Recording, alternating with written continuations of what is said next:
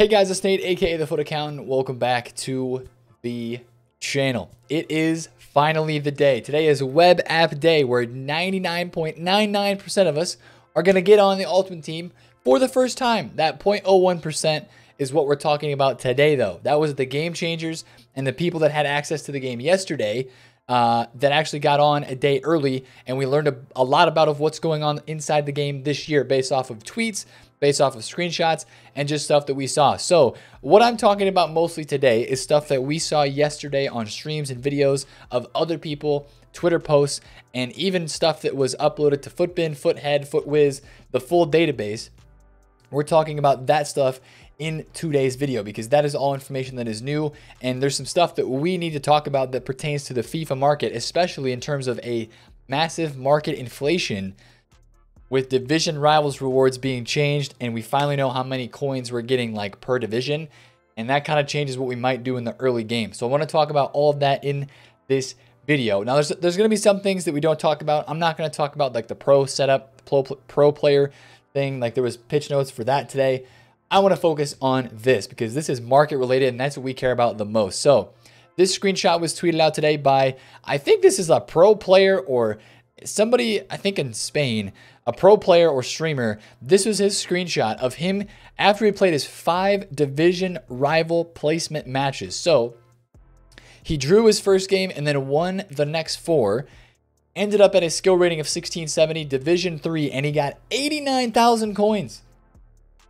And after we saw this today, we knew that these division rivals rewards for advancing divisions, they're going to be no joke. So at least this is actually insane for the market. This is incredible. And this kind of changes what we might want to do for actually starting off our FIFA 21 Ultimate Teams as EA Play and EA Access starts tomorrow with gameplay. So I want to talk to you guys a little bit about that just for right now. But the thing why this is so massive is this is going to put so many coins on the market, because in years past you used to not get actual coin, just chunks of coins like that so early in Foot. You didn't, because the only way you got coins was from opening packs, from FIFA points, or doing the advanced SBCs, which there's only so many advanced SBCs you can do, and also from playing games with coin rewards from just playing the game, and then also like squad battle rewards, which is on Sunday. But you're going to be able to get a lot of coins like this right away if you play division rivals matches, because again, to get your placement matches and to get your division set and placed in division rivals to start off the year, you have to play 5 division rivals matches or 30 squad battle matches. And yes, we've looked at it over and over. It is 30, even though there's a graphic on one of those pitch notes that shows out of 10, it is 30 squad battle matches or 5 division rival placement matches. So what I would recommend doing when you get on EA Access is build your team up a little bit. Maybe on Friday, maybe it's like a Friday goal for you. Build your team up a little bit. When you feel comfortable, go into division rivals, play your 5 games, and get those coins as fast as you can. Because I think that these coins, even if you get like Division 6 or Division 5, which is probably where I'm going to be, you're probably going to end up getting somewhere around 40 to 50K, which is huge. 40 to 50,000 coins like that on day 1 or day 2 is incredible. It's like doing another set of advanced SBCs. That's about how many coins you might make from some of these, and that's massive. All right, so I want you guys to get this done as fast as you possibly can, to be completely honest with you, because I think this is huge value.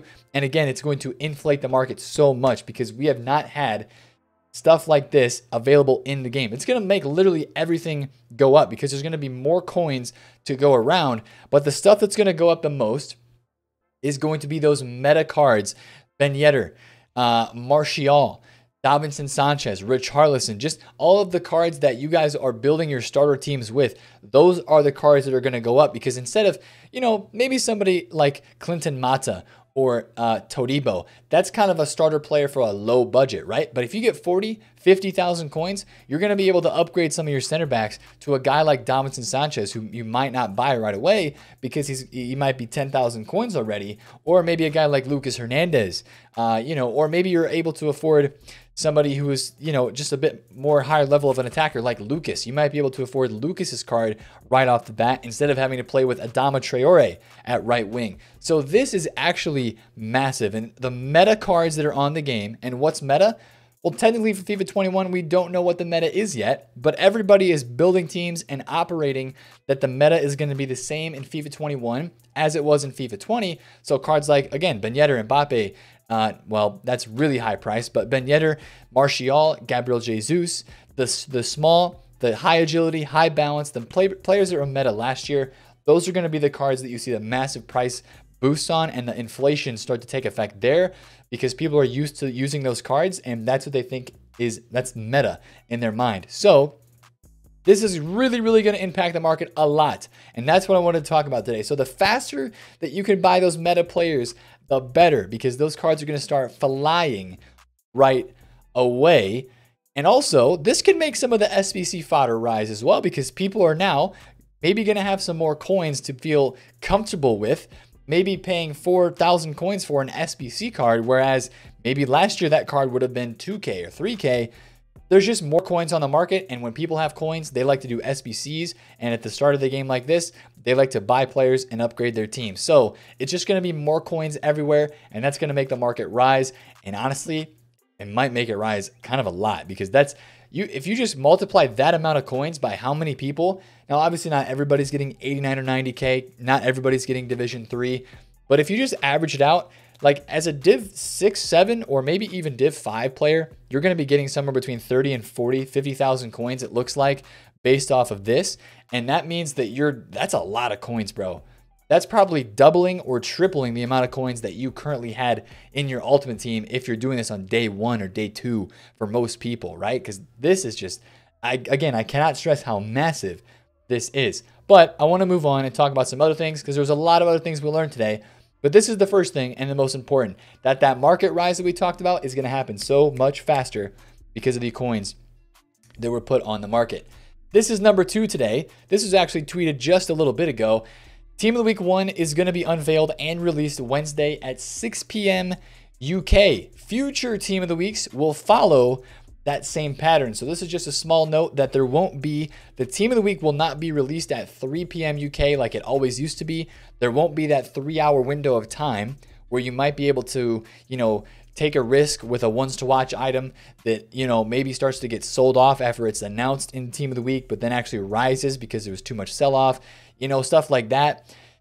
That's going to make it slightly interesting for, ones to watch stuff and upgrades, and, maybe a little bit more hype centralized on that 6 p.m. time frame. I don't think that'll affect stuff too much, but it's just an interesting note that we won't get early releases on some of that. So looking around some of the screenshots that I saw today too, I'm going to pull up a lot of screenshots today. Shout out to Mateus Overbeck on Twitter for these. He was in a lot of streams and just screenshotting a lot of these price ranges. Now, a lot of you guys have seen these cards and be like, yo, these price ranges are set too low on some of these players, or they're set really high. Are these ranges going to change? Yes. Early on in the early stages of FIFA, last year this happened. There were price ranges that were updated from night 1 to night 2 like this. And of course, EA is very strategic with these because some cards they let be extinct for a while. Then they update the price range. Think about guys last year like Ferland Mendy, like Alan St. Maximin, I think was extinct at one point. And Babu was extinct. There are a lot of players like that.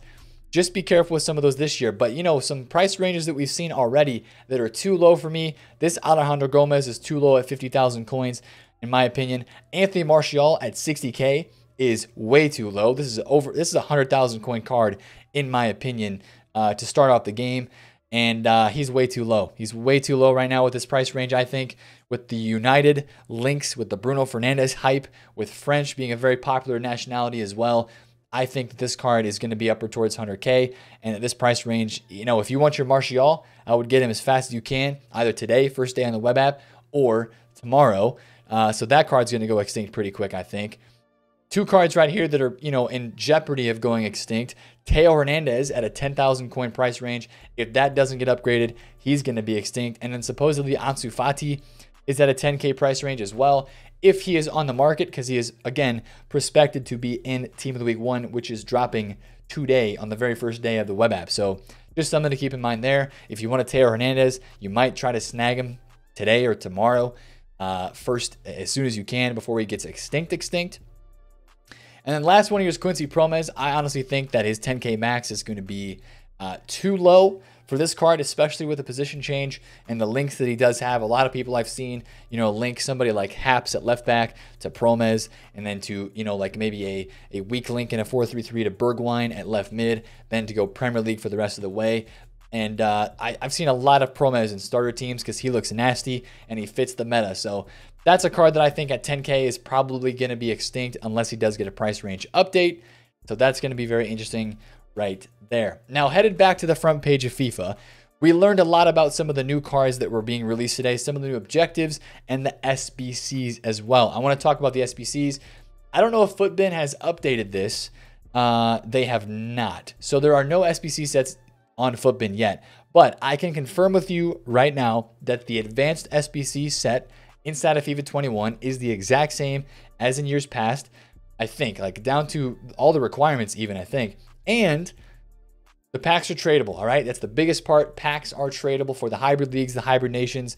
Now, of course, when watching some of those guys that were on the game today do those SBCs, it was very hard for them to do them because there was not a lot of coins and not a lot of cards even on the market.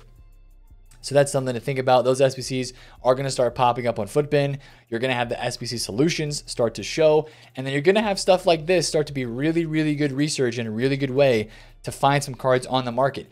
Today, when you're looking to snipe and bid and do all that sort of stuff, look through some of these popular nations, right? Portugal.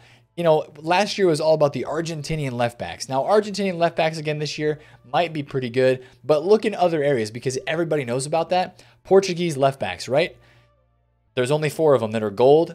That's looking pretty good to me. Of course, you probably want to focus on the ones that the nation and the league aren't the same, like a Portugal player in Super League, right? That's a off league kind of for that nation. Like all of the German guys are in the Bundesliga, basically. Not all of them, but a predominant amount of them. So the Bundesliga isn't used a ton in the hybrid leagues or hybrid nations because there's just not a lot of different leagues or there's not a lot of different nations inside of that Bundesliga league. So when you're looking at Serie A, looks pretty good.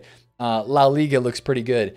Even like some of these other nationalities that are kind of sleepers. We looked at Croatia a little bit ago on stream, on the Twitch stream, and Croatia looked okay, but they had some holes. Italy actually is another one that looks pretty solid. I didn't look at Spain. I know Brazil looks good, but Italian left backs is one thing I wanted to point out here. There's only two Italian left backs, Emerson and Crescito. They're going to be expensive because Italy is, again, one of those nations that is going to be used a lot for the SBCs. Of course, you're going to have to use that Crescito card, obviously, for a center back. You're going to have to use a Serie A card, so maybe Italy might not be the best, but for some of these links, Italy's going to be very good. Italian right backs as well looks pretty investable for me, although I think Piscini, they said, moved to the Serie A, so maybe that's not as good as originally thought. But what we're kind of looking for here again is players that are in kind of an off league for that nation. So again, if we look through the French cards, French right backs, there's a ton of them. French, like look at the right wings and right forwards as well. French right wings, I'm interested in Caramo and Folquier. These two guys, right? Don't say their names a lot, just buy their cards. It's Serie A player and a La Liga player amongst a lot of Ligue 1 players because of the French nationality. Those are the types of cards that you would want to pencil in on your list as possibilities for being a little bit more inflated in price. Same thing with the left wings, left mids in the French nationality. You've got Valbuena, who is from the Hellas Liga, and you've got Nkudu from the Super League, and the rest of the SBC fodder gold left mid, left wings that are French are from the Ligue 1. So when you have those off leagues and the off nations, you can look through the leagues as well. If you have like you can look through, let's say, let's go La Liga. And you can look through some of these different positions, obviously get rid of your nationality filter. Look through here and say, okay, well, we've got a lot of Spanish guys, of course. We've got a Takashi Inui. He might be decent for SBCs because of some of the links that he might get, and a Japanese nationality, or Darwin Machis, right? Venezuelan, or Cheryshev, Russian, right? Look for some of these leagues that have off nation cards, or look for some of the nations that have off leagues. And that's kind of the stuff in the research that you can be doing right now inside of Foot to look at some of that SBC fodder that'll be useful to trade with in the right now kind of time frame. Once again, there were the full database released today, so we kind of figured out there's some more OP cards that are out there. This Tamori card looks sick. He's going to get inserted into a lot of Premier League teams right off the rip because of his card. This dude kind of stole the show today. Hwang Hee Chan. He's Bundesliga, Leipzig links. Of course, you have guys like Konrad Laimer, like Sabitzer, that are kind of hyped up for starter teams that are going to link to him. And of course, we did have 3 level 30 players released today. A Lacazette with a nice pace boost up to 80 for 85 rated Lacazette, and 85 rated Sabitzer, and an 85 rated Bernat. So these are the level 30 players that were released today as people were out playing the game. So that was something that was very interesting. And then, of course, some of these other low-rated cards that we learned about. Todibo is a really, really solid-looking French center back in the La Liga and on Bayern, or not Bayern, sorry, Barcelona. David, of course, is a card that a lot of people were interested in. We found out about his card today. Some other low-rated cards. Of course, Fati's card. Yep, we already kind of knew about that one, though. But there's a lot of some of these popular players that were kind of released today that people were able to finish building some starter squads again and kind of looking up these cards. Dest, of course. Some of these cards, Weston McKennie actually has a pretty solid card for a midfielder in the Serie A. Some of the transfers haven't actually taken place yet. So Dest right now in FIFA has an Ajax card. That card's going to become really rare because he just did transfer to Barcelona. So you're going to see that card become really extinct really quickly. Ruben Diaz just transferred to City. He's got his Benfica card still. That's one thing you'll probably see go away. Stuff like that is pretty common for the first little bit inside of FUT. So just kind of watch out for that kind of stuff as well. Last thing, all right? Last thing. Oh, the web browser didn't change it for a second. Get ready to be spamming the refresh button on this page today. And I'll give you one quick tip, all right? When you're going to figure out the web app, right? FIFA 21 web app. Wow, I can't type. Web app. Make sure that when you're clicking on the web app, all right, you're clicking this link right here. EASports.com/FIFA/Ultimate Team /web app.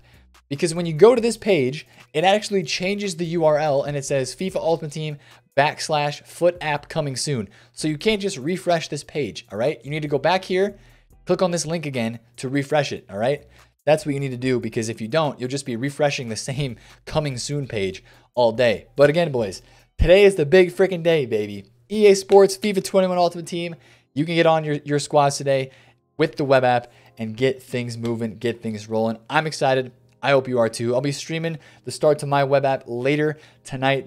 Link is down in the description if you want to watch me stream live on Twitch. And once again, thank you for all the support on the YouTube videos. You guys are freaking mental. You're smashing it. And I love that you're enjoying the videos. If you're still enjoying them and you enjoyed this one, hit a thumbs up on it. Subscribe to the channel if you're new. And drop a comment down below if you have any questions. It has been Nate, the FUT Accountant. Catch you guys later. Peace out.